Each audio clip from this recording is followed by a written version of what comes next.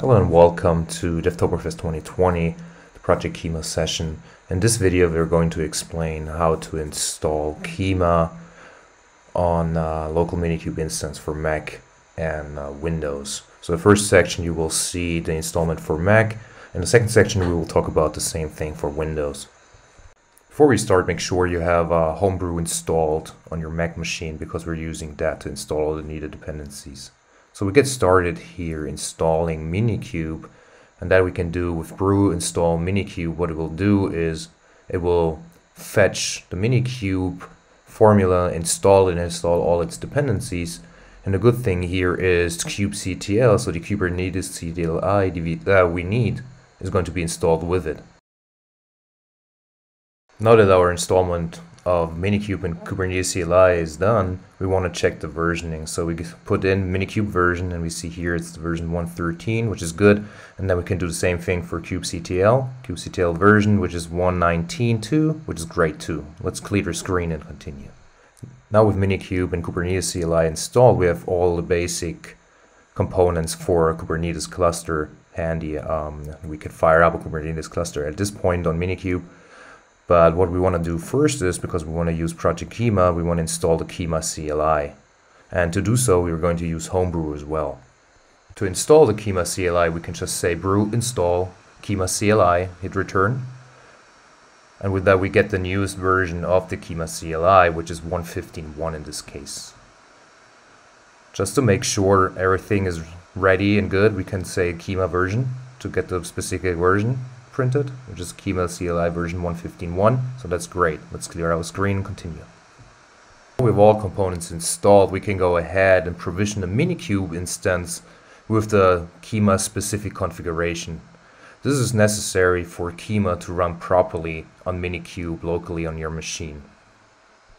If you haven't done it yet, please install Docker Desktop on your Mac, because that's where you're going to use for containerization later on.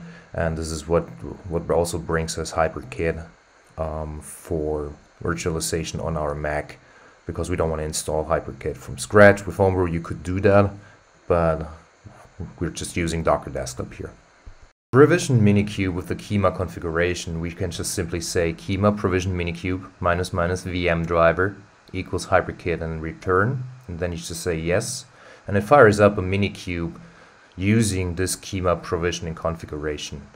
With the success of that, we see happy Minikubing, and with that we can just say Keema install to install Keema locally on Minikube.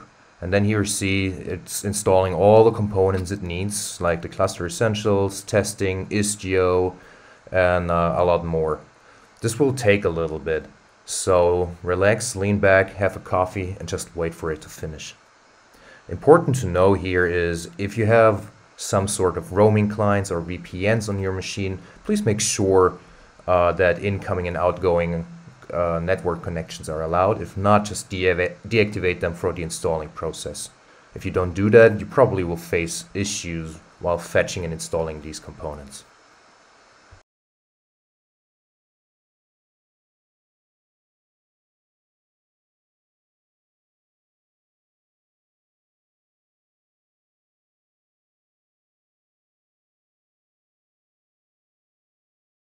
With the password prompt, enter your machine's password in order for Keema to add its root certificate to the keychain. After you've done that, you can see Keema got installed successfully with all the information you need. You got the Keema console address, the admin email, and the admin password to log into your Keema console. The Keema console itself is a web UI where you can operate on your Keema cluster, install and deploy applications, expose APIs and services, and so on, but we will go into detail at a later point. First, let's open the Keema console here. And for that, we just used the credentials we got prompted in our command line, which is admin@keema.cx, put the password in and say login.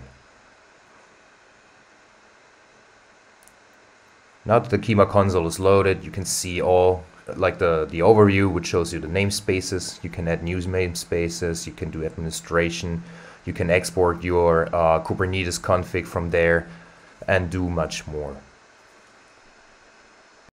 So if you go into the default namespace, you can see the total deployments and pods in that namespace, which are currently 0, of course, because we haven't deployed anything. Here you can see to get the kube config. And with that, you have Kyma installed locally on Minikube on your Mac. And the next part is the Windows installment. Now we're coming to the Windows installment. So here we see the command line open, the bash. And you want to make sure you have Chocolatey installed as a package manager to install the components for the local Kyma installment. And with that, let's get started. First, we want to make sure we install the Keema CLI, and that we do with choco install Keema CLI. Here we get the newest version, and that might take a second here.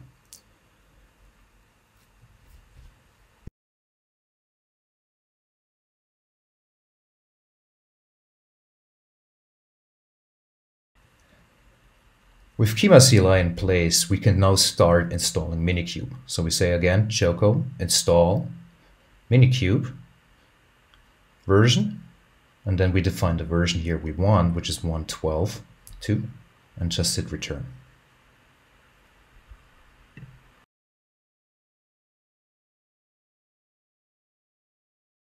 Now with Minikube installed, we want to make sure we have the right version installed. So we just say Minikube version, and then we should see the 1.12.2 popping up right there. So this is all good in place, and we can continue. Next, we want to provision Minikube with the Keema configuration. So we say Keema provision Minikube, then we define the VM driver, which is Hyper-V on Windows.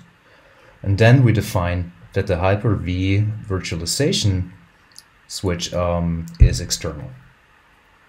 And we execute that.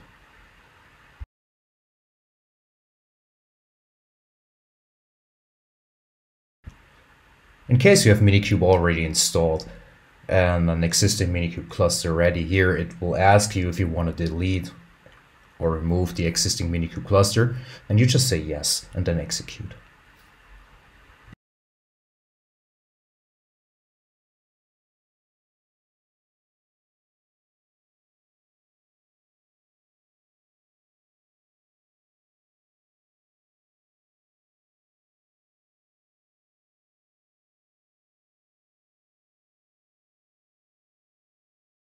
If the provisioning process was successful, you will see this beautiful message, Happy Minikubing.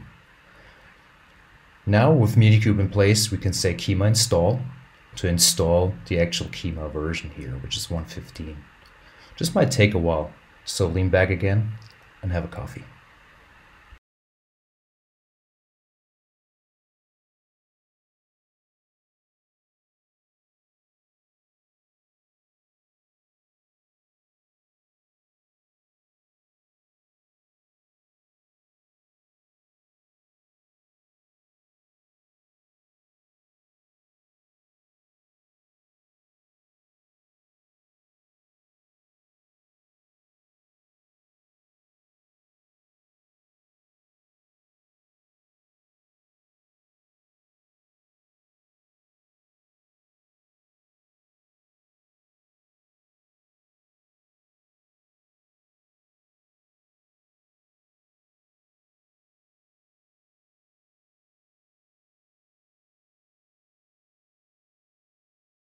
If Keema is installed correctly on Minikube, you see Happy Keemaing.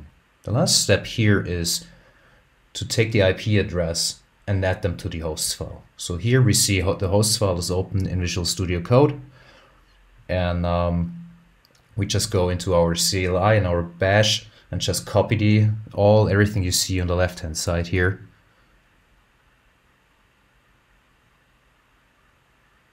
And just paste it into your host file. Now make sure you save. It will ask you if you want to do this as an admin. You say yes, and the host file is edited and saved correctly.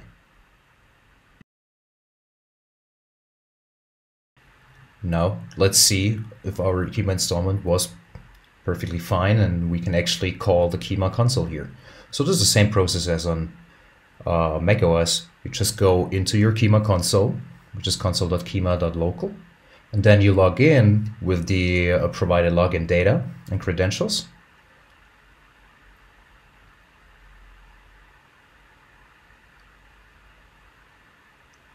And with that, you have the Keema console open and you can start Keemaing.